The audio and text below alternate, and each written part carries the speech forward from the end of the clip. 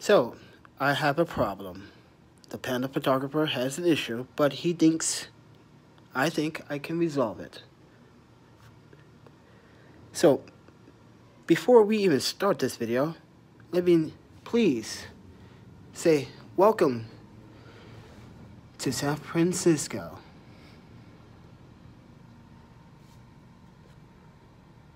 There's no one out there, and that's a good thing.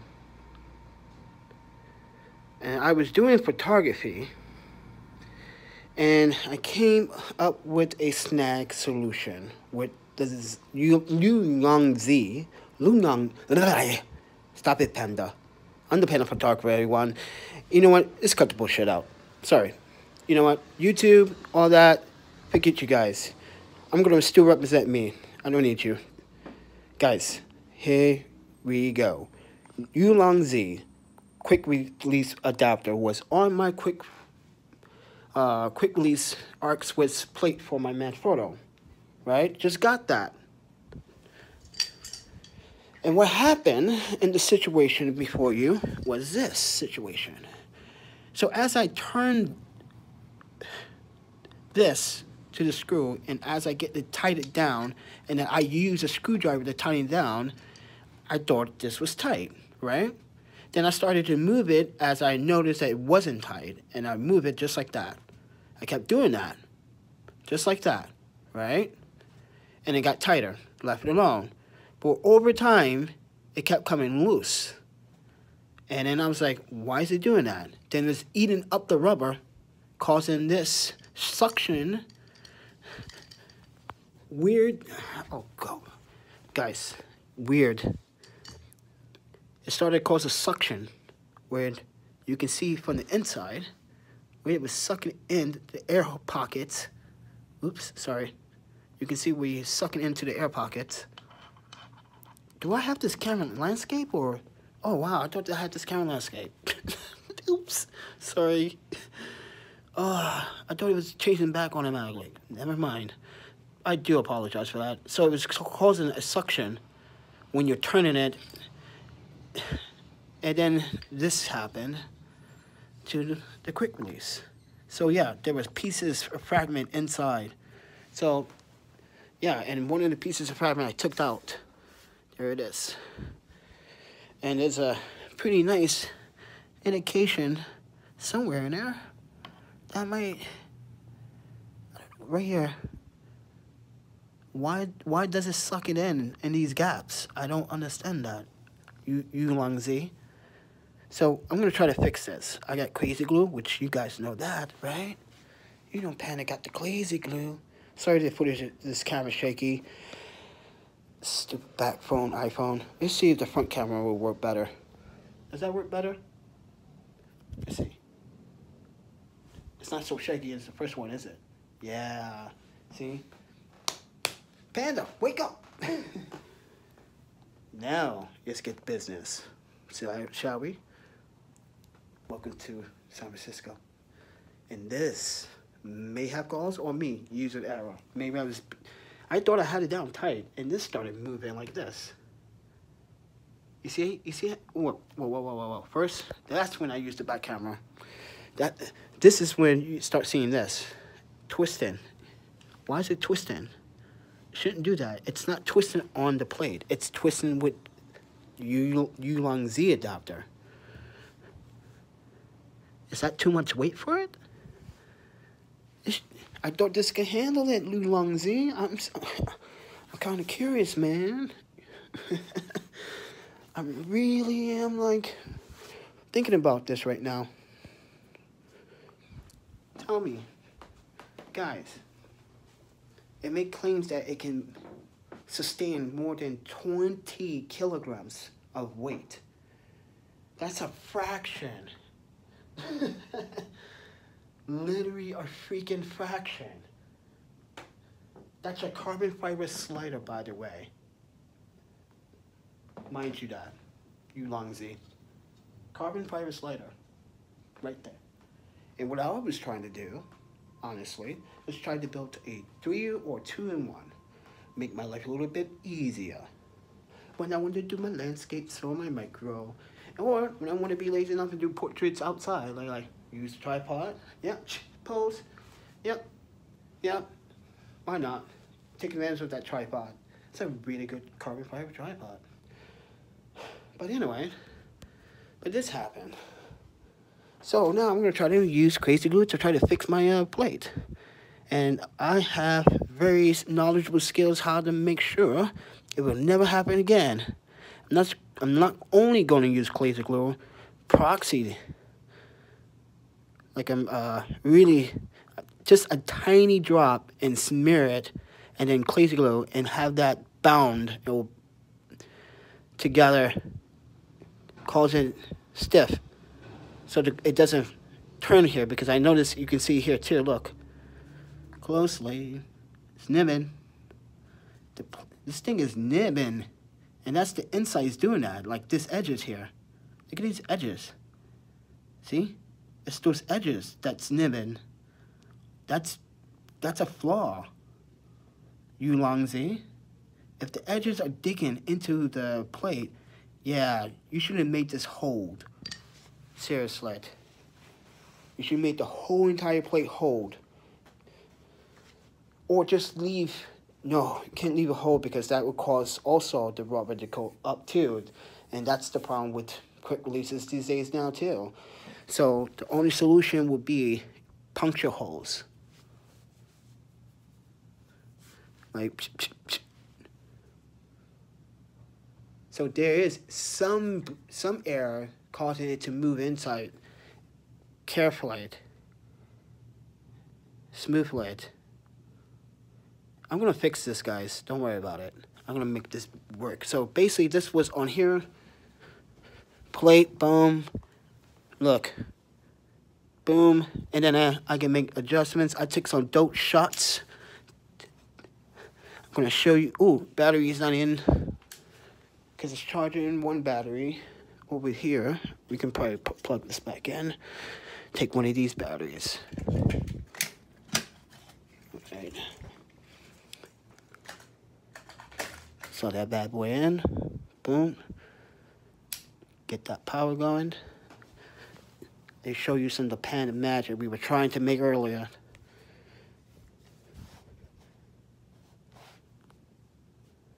And play this back for you guys. Look at that shot. Wait. Oh no, YouTube. You guys got that rhyme? YouTube. Instagram does this. It overexposes your footage. When you move it slightly, it will overexpose it. Oh, you guys are way overexposing. Oh, YouTube, where is like the main controls? On your mobile phone. Seriously. Alright, we're gonna try to do some magic here. We're gonna try to... No, we can't. No. Let's see. Trick it. Just trick it. Boom. Ah! Wait, trick it. How to correct white balance with an iPhone with it. Ah, look at that. Came close. I gotta make sure I hold this very still though. Hold on. Trick it. 5 seconds.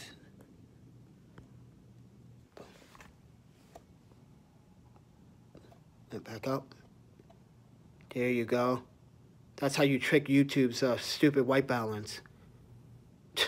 I just show you how to. What's up with that? For real.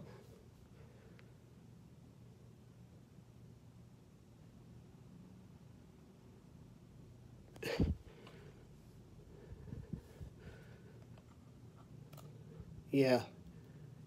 Who's the dum-dum now? Come on, YouTube. You know you could have implemented that with some feature in the phone. Now I gotta do it again. I'm gonna show you this picture. Boom. I don't really like it. Some of you may like it. I don't like the shot. Honestly, I'd rather have all the trail lights go throughout the image or be a skit. If you guys don't know what a skit is basically, you have drivers that you know, what they do is they flick the lights off and on for you as they drive down the street. It's called a skit. I learned that. So,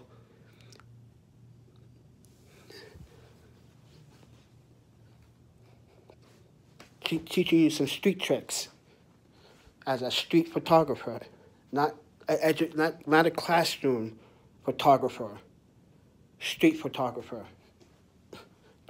There is a difference. I assure you, there is a difference between a street photographer and a classroom photographer.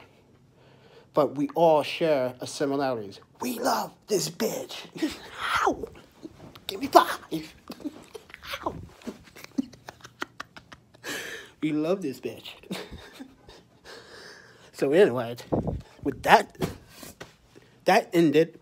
With that said, let's clean this mess up and try to fix this. Alright, I need my crazy glue. I'm just being real. I'm sick of this COVID-19 getting crazy out of his mind. Yuki looks like a mess. I'm like, wow, everyone's going through their own issues, and I'm not understanding how the politicians don't see this. If another human being sees another human being going through something, mentally and physically and visually, come on. Blinded bastards. But I took some dope stuff today. Tried to illustrate something on Instagram. Look at that shot. This trick, let me show you how I trick YouTube's white balance on an iPhone. Check it out. Get a white card or a gray card. Watch. Give it some light. And then let it expose back a little bit. Oh, I missed it. Gotta do it again. Actually, let's go get the white balance card.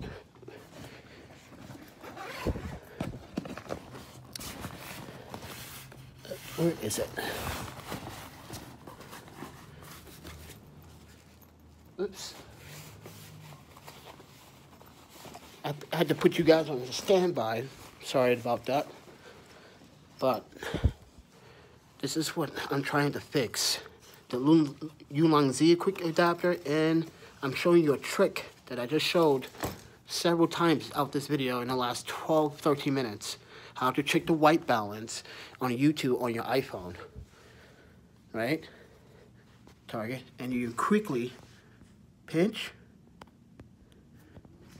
towards the, if you want to display it in the back of your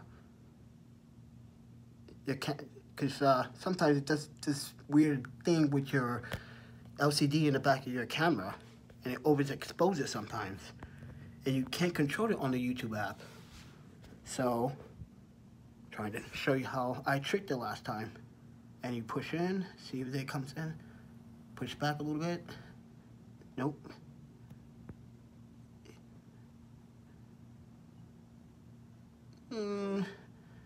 Not too. But I digress. I want to fix that. That's the purpose of this video. I'm doing too much. I'm trying to do several things at one time. I'm trying to fix the GoPro. I'm also trying to fix the white balance on YouTube. I'm trying to fix the plate for that. I'm trying to fix the Ulanzi plates. I also fixed, guys, in my Instagram video, I show how I got a perfect neural parallax by setting it up in the window here earlier tonight. And those are the images that you saw taken. But the Ulanzi, your packaging, magnificent, bro. Gorgeous. I marry that bitch any day of the week. Because that's a good package. But the quick release, the claw, the main reason why this is, the main reason, everyone, why this happened is because of this teeth. The teeth on this, it's grabbing the rubber and sucking it in and then twisting it as you twist in. Yeah. And if you tighten it down, right, and use the pliers, just make sure you hold it with a really good set of pliers and twist that shit hard. But here's a problem. These screws take a damage and they take a freaking beating. And that's the problem that you do not want to happen. So you try not to go to those extremes. Look how the abuse on that. That's some serious abuse. Right? Now you understand that I want to think smart and strategize with this and try to fix the problem without causing more damage. As a photographer, I'm also trying to save money because Panda doesn't have it all the time. And sometimes I don't like getting replacements when I'm not in a place I don't feel comfortable in. Especially with dealing with Amazon. No. I told Amazon, get your guy together and I come back. I'm not going to buy anything. It has to come through B&H or Amazon then. Or some other entity that is better than Amazon when it comes down to camera parts. So I have to go to buying them directly from Ulanzi, which is a great route. I just don't want to use that system. I like using PayPal, so there's also a electronic transaction happening. But yeah. Yeah, if you ever buy Ulanzi's products, they use a PayPal system. Anyway, got the good shots. I'm trying to make the system... Oops. I'm trying to make the system like a 2 and 3 in 1. So it's mounted on the... I guess I can show you what it would look like. Basically, mount on top of here like boom. And this is the carbon slider would give me flexibility to move forward or backwards, which gives me a better NOA point and no parallax options. There you have it, Panda. Bravo. I digress. I am going to go and find me something to fix this with and continue on with my day. With that said, I am now going to take a break, fix this ASAP. You guys have a good one. Share this video if you find this very helpful. If you want to find out more about what I'm doing as I'm traveling and taking pictures, check out my Instagram. It's important you check out Instagram. A lot of people actually interact with me through DMs, like more than all platforms combined. So I talk to people, I react to people, I react to people's photos quite a bit. I say some funny things like, my favorite slogan is "Oh my Panda," but I would add some emphasis on top of like, listen, tell her to call my lens, because my lens says, hey girl, it's time. You and him made a match. You know, funny stuff, comments like that. It's all about the art of sharing love, but also like giving the photographer and the model also some encouragement. Like, oh, call your lens, huh? You think you can handle it? Like, shit. Can you handle it? I think the Irix 150 can handle you, girl. Where is she? Oh, let's go take her out of the bag before we go. Should we? Oh no, it's too much. Let's let her sleep. Because we awake her, she's gonna be disappointed that there's no model here. She don't want to take a picture of me either. Look at me, I'm a mess. See ya.